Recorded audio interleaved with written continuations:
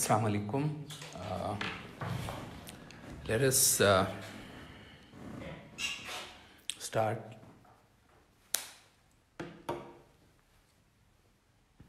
So last time we first one thing we discussed lab,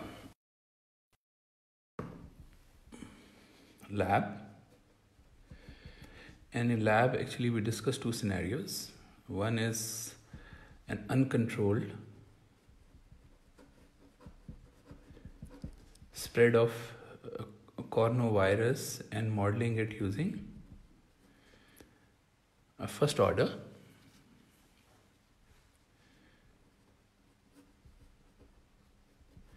IAR filter.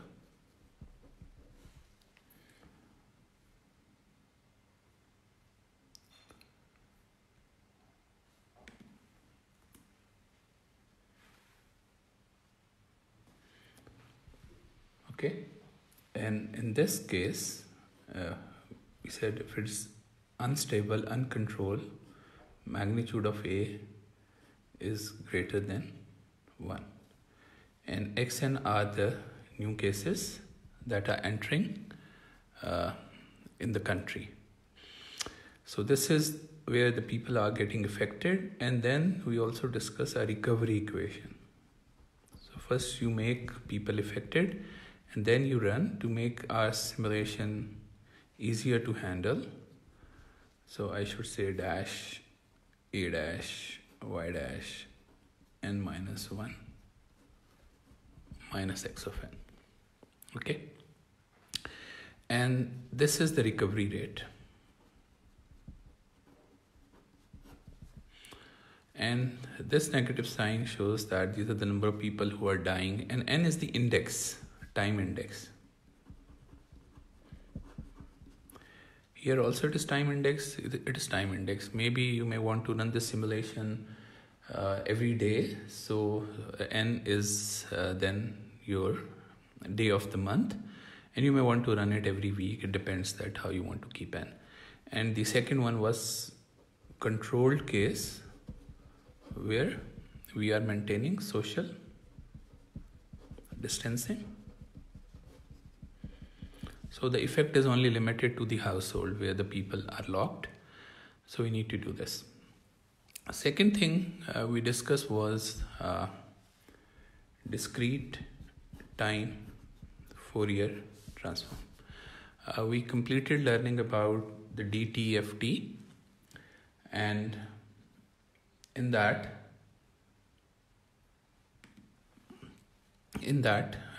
we learn one is the formula of the discrete time forward transform and backward transform. Okay, and then we learn about many properties. Properties are important, and usually we use properties to find to answer questions in the exam, properties and the pairs. So I showed you in my presentation all the pairs which you can always write and use the properties.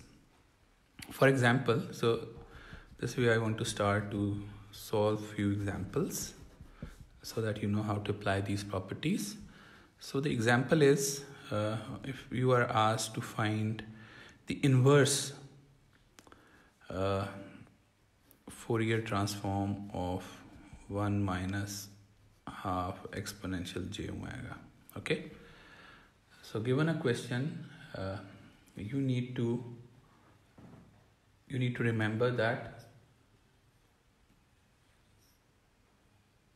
So you need to remember first a formula and a relevant property which you should use to solve this question. So two basically. So first a formula that has to come to your mind, and as I mentioned earlier, the most important formula of Fourier transform is an u of n, which is 1 over 1 minus a exponential minus j omega, provided a magnitude is less than 1. So this is the most important formula. which usually you will be using to solve these questions. And the second is the property. So the property that comes to my mind is, because I see a plus here, a minus here, so a property that comes to my mind is x of minus n is x exponential minus j omega. So these are a formula,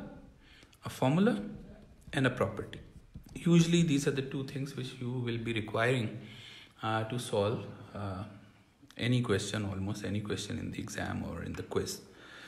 So now you say, I know that half n u of n Fourier transform is 1 over 1 minus 1 over 2 exponential minus j omega.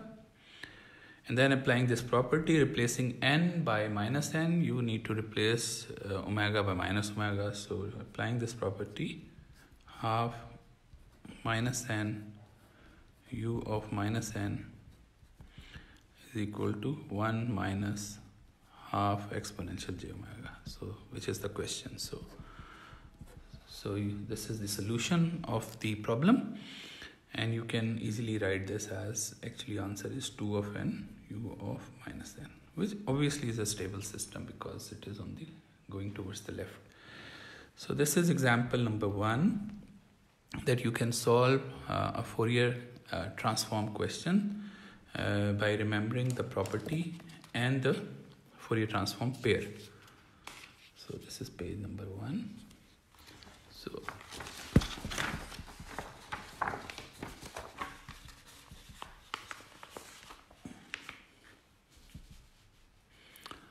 So let's do another example.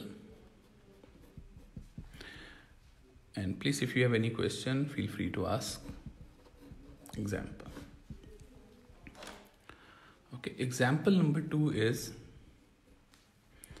what if I ask you to find Fourier transform of 4j omega 1 minus 1 over 5 exponential minus j omega. Okay. Now again, you must recall a pair and a property. So which pair comes to your mind once you look at this expression? Obviously it is a of n u of n is 1 over 1 minus a exponential minus j omega. Okay, fine. So this is the pair that comes to your mind. And which property comes to your mind? Looking at this expression, you know there is 1, but here you have exponential 4 j omega. The delay property, right? The delay property that comes to our mind, that we know that multiplication, a delay in time,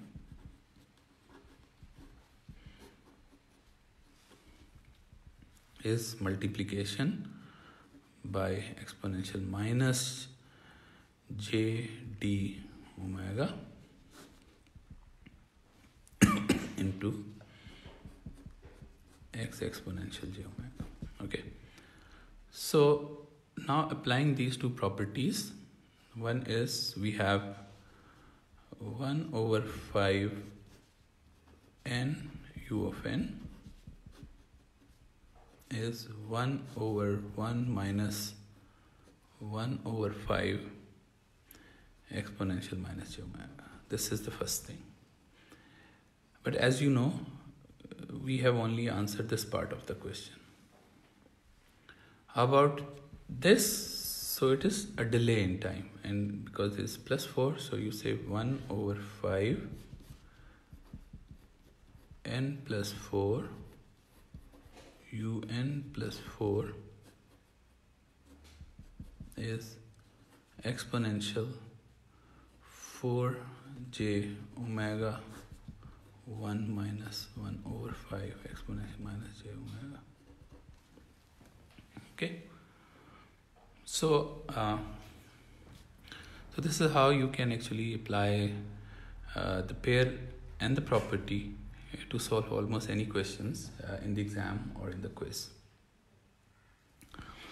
So this now brings us to the next topic, and that is about the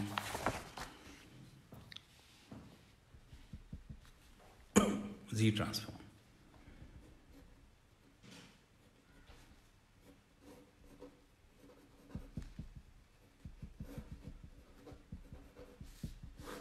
Z transform. So first let's understand the motivation of using Z transform. What is the motivation? Why people use Z transform? We know the motivation of Fourier transform. Fourier transform is used to find out the frequency contents in a signal, and if it is a system, then we want to know how the frequency response, how the system is going to tailor different frequency contents in a signal. So Fourier transform has like two main objectives. One is finding the frequency contents, and in terms of if it is a system, then finding its frequency response.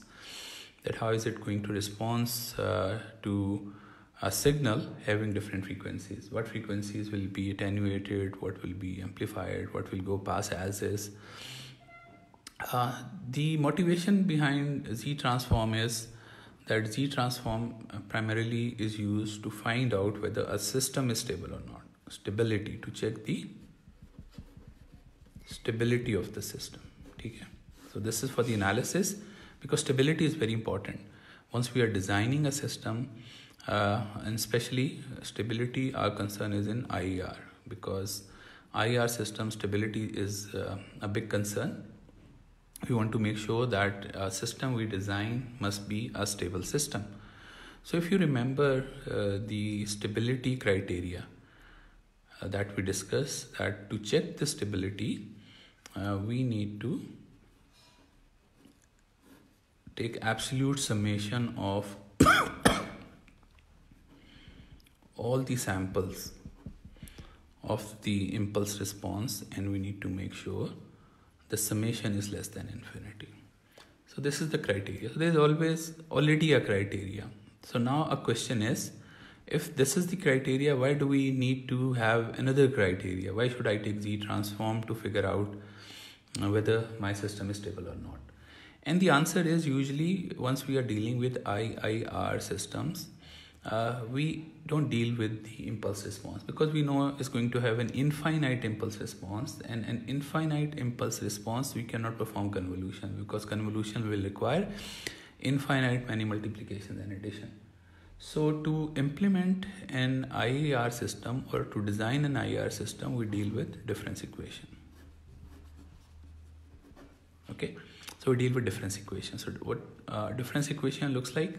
It is y of n plus a1 y of n minus 1 up to a n y of n minus n is equal to b naught x of n plus b1 x of n minus 1 up to bm x of n minus m. So this is the difference equation.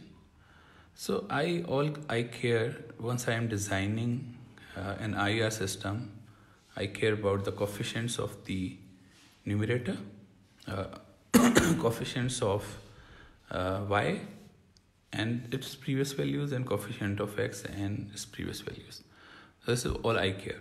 So I don't even go and find the impulse response, but it does not give me any information, except going from here to here would take me a lot of efforts, and then I need to first find out the impulse response, then I need to add all the samples, taking absolute, finding out whether the summation is less than an infinity or not, is obviously a very tedious task. So this is not a very convenient way. Checking stability of a system using this criteria is not a very convenient way of finding the stability, so people use Z transform. So this is the motivation. Motivation is that we want to check the stability of a system, or especially an IIR system, which has this criteria. And but usually as we are dealing with difference equations, so I want to find out a way where from the difference equation I can directly comment on the stability of the system. Okay, so with this motivation, I'll help us to appreciate more why Z transform is used. Okay, so with this motivation, now let's start how the Z transform is actually formed. We know the Fourier transform.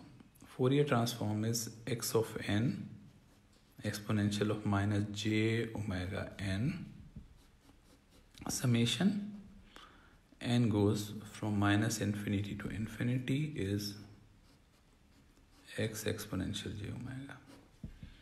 Okay, this is the Fourier transform. And the problem with Fourier transform is again about its stability, or whether you can find Fourier transform for sequence or not. That the criteria is same as that of stability, that Fourier transform, you can only find Fourier transform of something if a sequence is obviously absolutely summable. Same.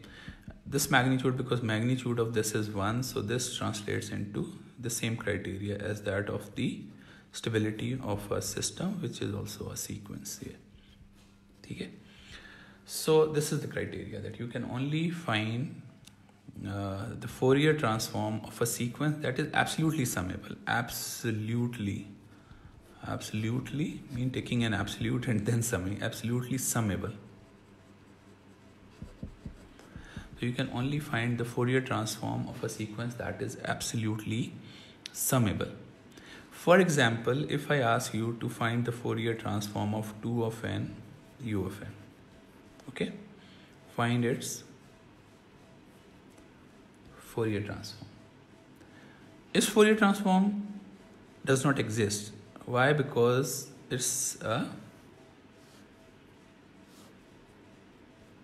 divergence sequence, a sequence that diverges to infinity. And if I take summation of 2 of n, I know that it'll go to infinity. Okay. So we say Fourier transform is not possible. Definitely, why? Because definitely there are few frequencies in the signal that have infinite magnitude. Even the DC value has infinite magnitude. So that's the reason that Fourier transform does not exist. There are frequency contents having infinite value. That's why the sequence goes to infinity. Okay, so Fourier transform does not exist, and you cannot actually find out the Fourier transform. The Fourier transform formula will not work on the sequence. So knowing this, that there may be sequences where the Fourier transform will not exist, what we do is, for the Z transform, we introduce with 2 a factor R. And also please remember that in signal processing, all we need to worry about is an exponential, because this is the impulse response of a first order IER system. And if you have multiple IER system, a multi-order IER system, then you will have those many exponentials in the impulse response. So my really focus in signal processing is to deal with this sequence A of n, U of n. Okay, not to worrying about other sequences, especially for the IER filters or IER systems. So I need to deal with these sequences. So I introduce with 2 as this example, or generic case with A. I divide it with R. Okay, so the sequence becomes 2 over R n, A over R n in generic case, and U of n. Okay, and with this R, I can control the convergence of the sequence. So this is the handle that gives me control to converge the sequence. So I have a control to converge the sequence. For example, in this case, 2 over r n u of n, what value of r will make this sequence converge? I know any value of r that is greater than 2. Any value of r that is greater than 2 will make the sequence converge, because it will make this whole thing less than 1. So value of r, so there is not one value of r. Another thing we need to remember, usually r will have a range of values.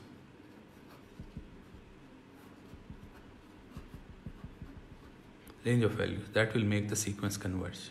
Okay. Similarly, because this is a generic transform, instead of 2, if it is 0.5 n u of n, I know the Fourier transform exists, but as I have already introduced for the Z transform a handler, so I still need to answer the question that what value of r will make the sequence converge. Again, you will say any value of r which is greater than 0.5 will make the sequence converge. Okay, so the Z transform is primarily that you introduce an r and then take the Fourier transform.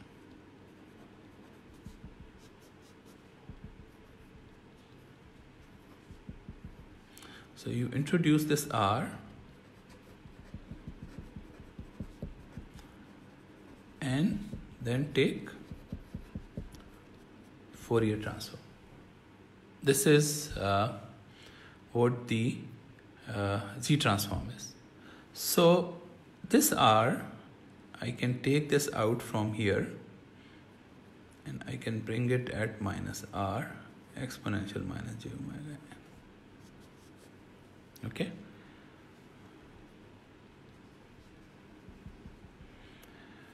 So if I convert this into a generic expression, it will be n goes from 0 to infinity a of n r of minus n exponential minus j omega of n. So this is the expression. Okay, and this can be rewritten as summation n goes 0 to infinity a of n r exponential minus r exponential j omega minus n. Okay, so r exponential j omega, because common is minus n. So this is a new variable, r exponential j omega. We rename it as z. So it's just a variable which is actually r exponential j omega. So the expression becomes n goes from 0 to infinity a of n z of minus n. Okay. So this is the new expression for, and this transformation is called a Z transform. And once we have this, we can easily sum it up.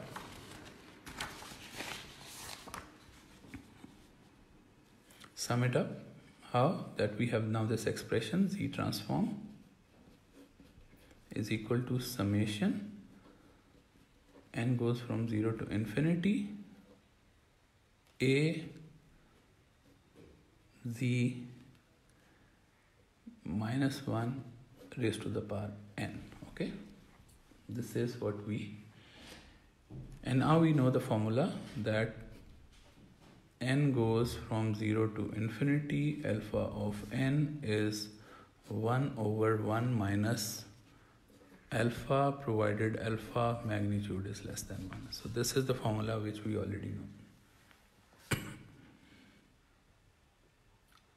Okay. So applying this formula, the Z transform is 1 over 1 minus AZ inverse, and important is that AZ inverse magnitude has to be less than 1. Okay, it means 1 over Z magnitude A over Z magnitude has to be less than 1. It means that Z magnitude, it goes on the other side, has to be greater than A magnitude. So we say Z magnitude is greater than A magnitude. And what is Z? Z, as we remember, R exponential j omega. It is a polar form. Polar, remember?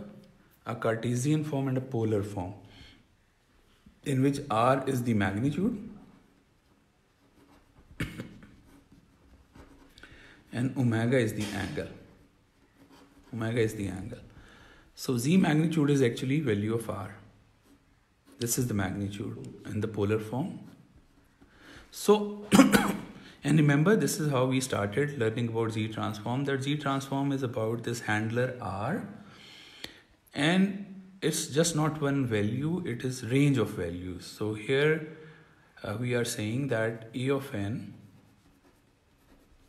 U of n has a Z transform which is 1 minus A Z inverse, where the Z magnitude has to be greater than A magnitude. Okay, Z magnitude is greater than A magnitude.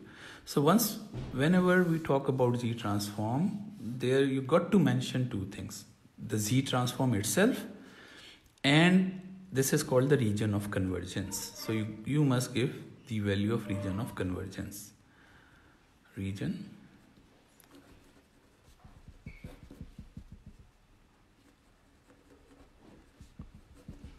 for what values of R the system will converge, and usually we draw this value.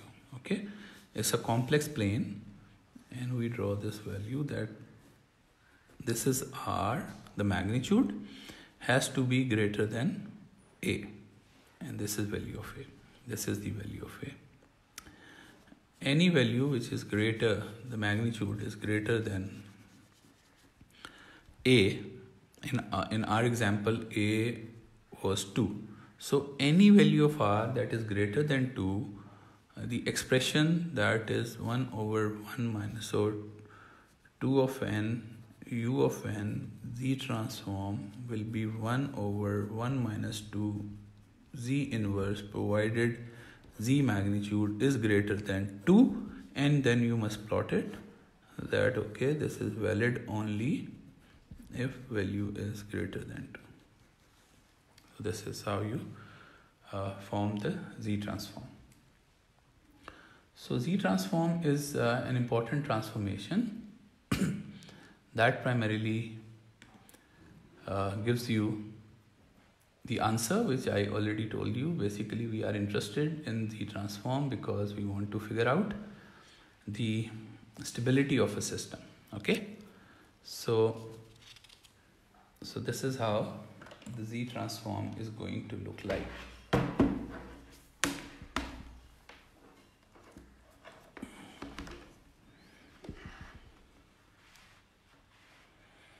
Okay. So this is how the Z transform of A of n, U of n is going to look like.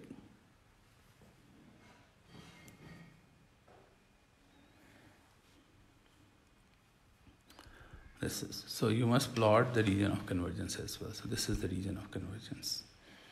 Okay. So knowing this, now there is also an interesting fact that Z transform is not unique.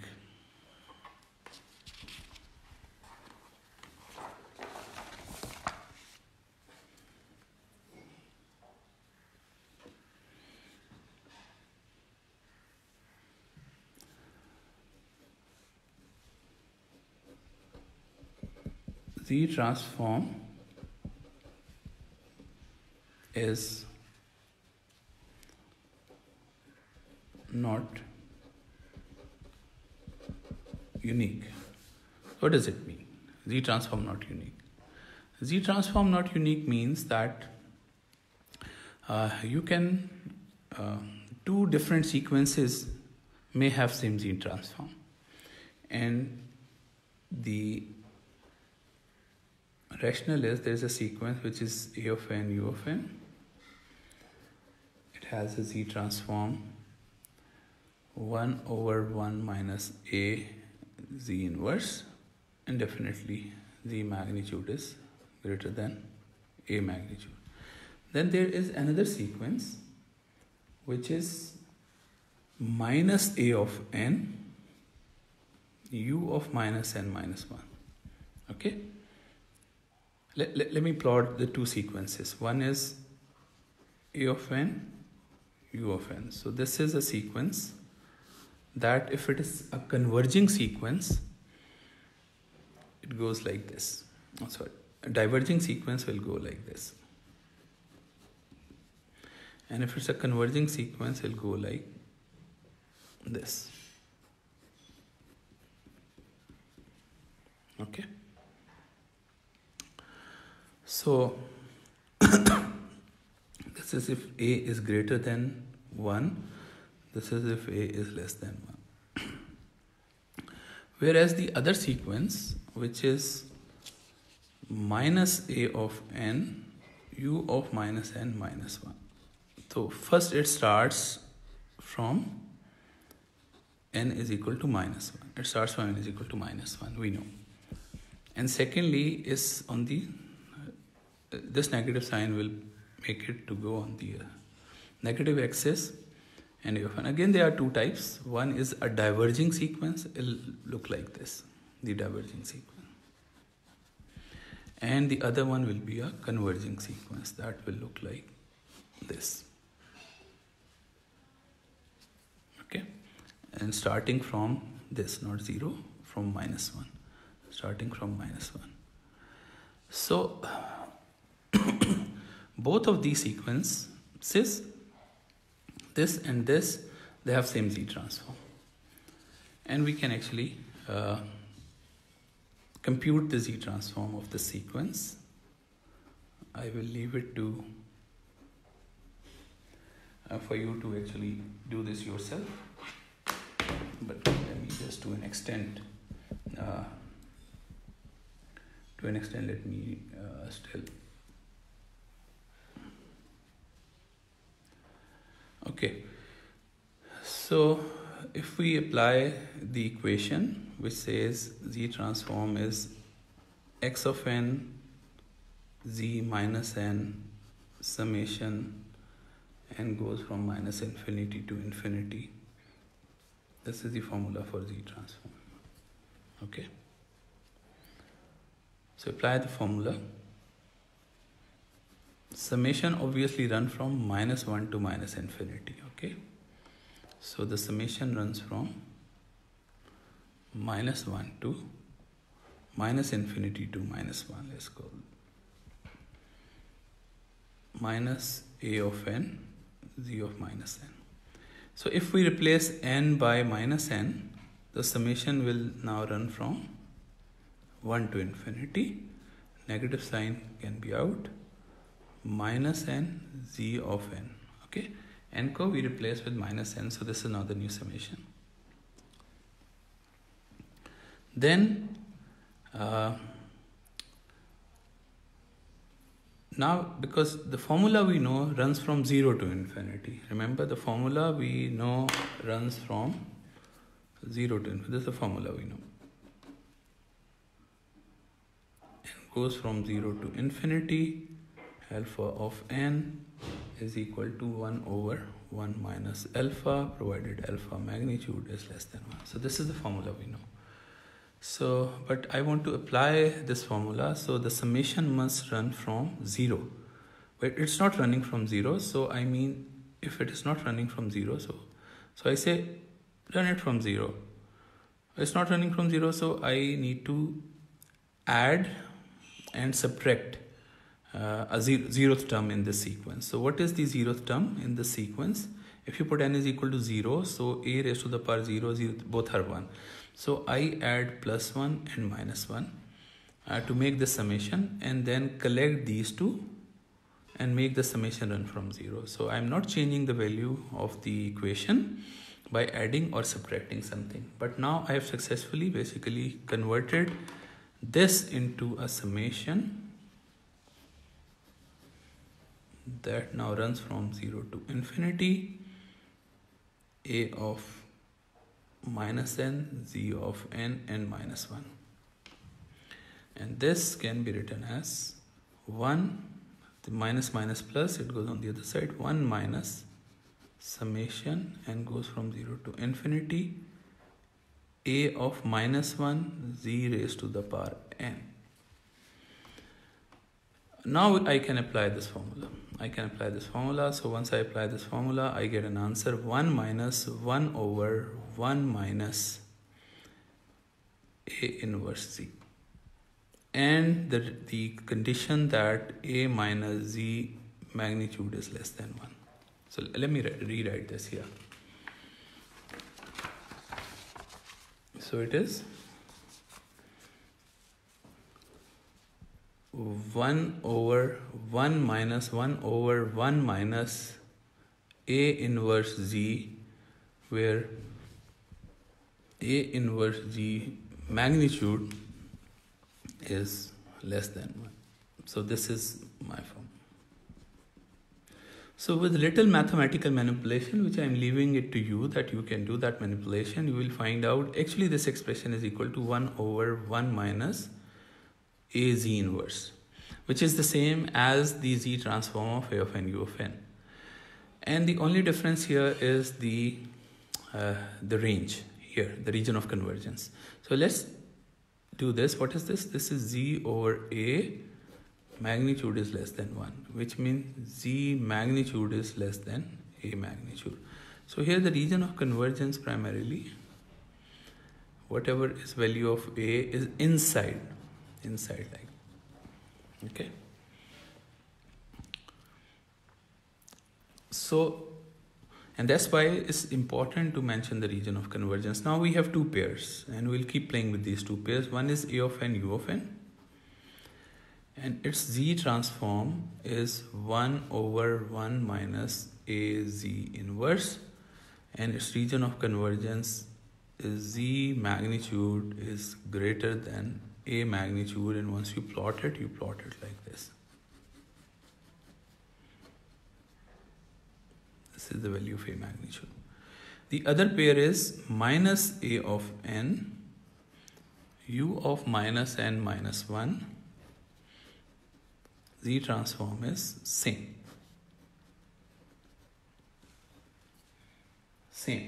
but the region of convergence is z magnitude is less than a magnitude. So this is the region of convergence, okay? And once you plot it like this.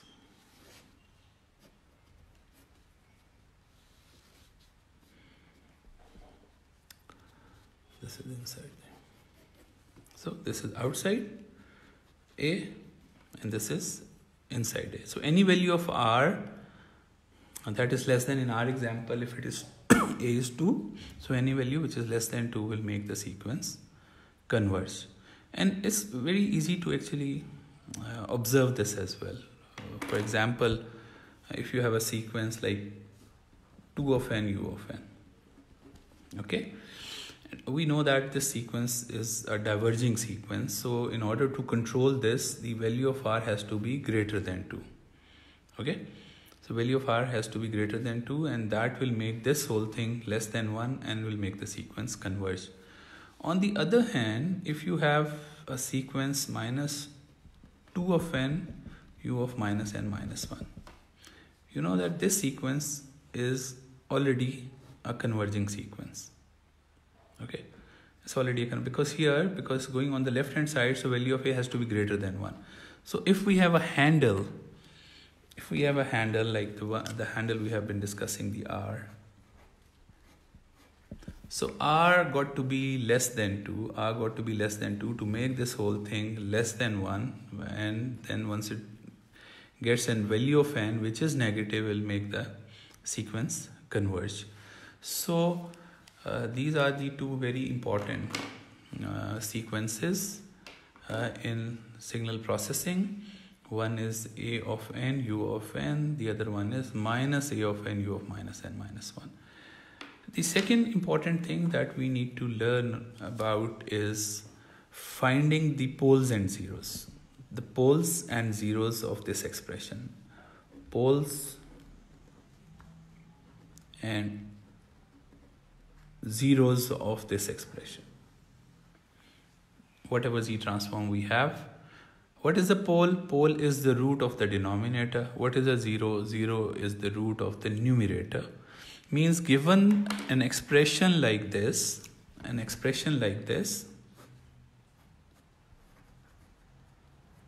I need to find out roots of the polynomial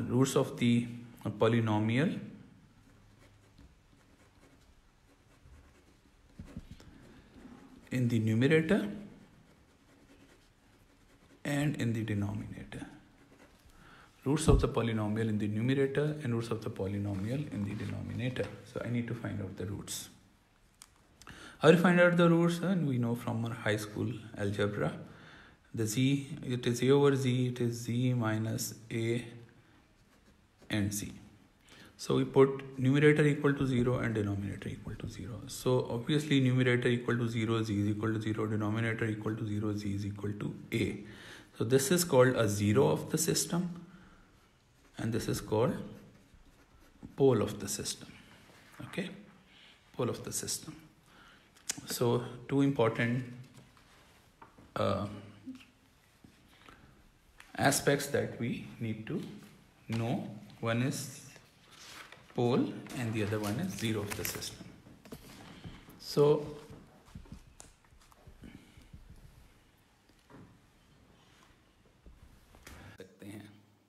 ask questions.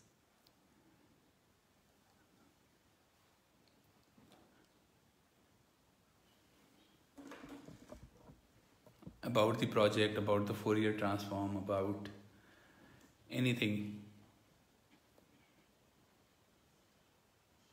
I hope कि सब लोग जाग रहे हैं या सो नहीं रहे. Though there is like 1/3 of the class.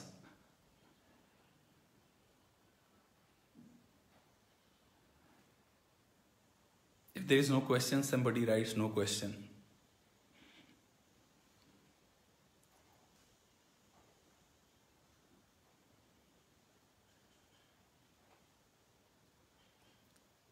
Yes, project is a graded class project. It's an important project.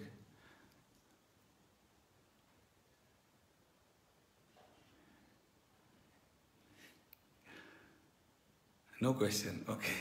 So the project is a graded project. It's more than a graded project. I want you to actually do all the simulations. You can do it in groups as well. I don't mind you doing the project in groups because I want you to actually take real data, get the data of different countries and how the time series data. So you go to there are many websites where you will find the time series data. So get the time series data before they actually impose this lockdown, and you will find out that the numbers would be exponentially increasing, and as soon as they do the lockdown and basically as what they say, the flattening the curve. So they're flattening the curve means that they are not making it go exponentially. So deadline of the graded assignment, we can perhaps give you, it has already been a week, so maybe another week, just 1 week, and do this. This is an important assignment. I want your results to be, all over the social media. No, you need to find out the value of A for different countries, okay? And Dr. Ali mentioned a trick to figuring out that if you plot the exponential on a logarithmic scale, it becomes a straight line, and the slope of the straight line will give you a value of A. So what he mentioned was that if you have data, take data of different countries. Once it's just going exponentially before they start putting a control, and then find out the value of A. And then once they apply control, means then you need to have many of the difference equations. For every household there's a difference equation, so you have multiple difference equations, and then you need to add them together. How many countries should we take? It's really up to you that how many countries you want to take. Dr. Ali is saying, how about this, not this Friday, maybe next Friday. Coming Friday is tomorrow. Today is the Friday. So next Friday, yes, next Friday. A as a percentage with which COVID-19 is increasing, that is 15% to become 0.1. Not really. It is not really like that. It's not. It is because it's something which is on the daily basis. You need to plot this on a daily basis. Okay, and once you plot it on a daily basis, you must have seen anything you plot, like people who are being inflicted. Look at the USA plot, and you will find out it is plot like this. Okay, it is a plot like this. So this is A of n, U of n. So every country has a similar plot, but with different values of A.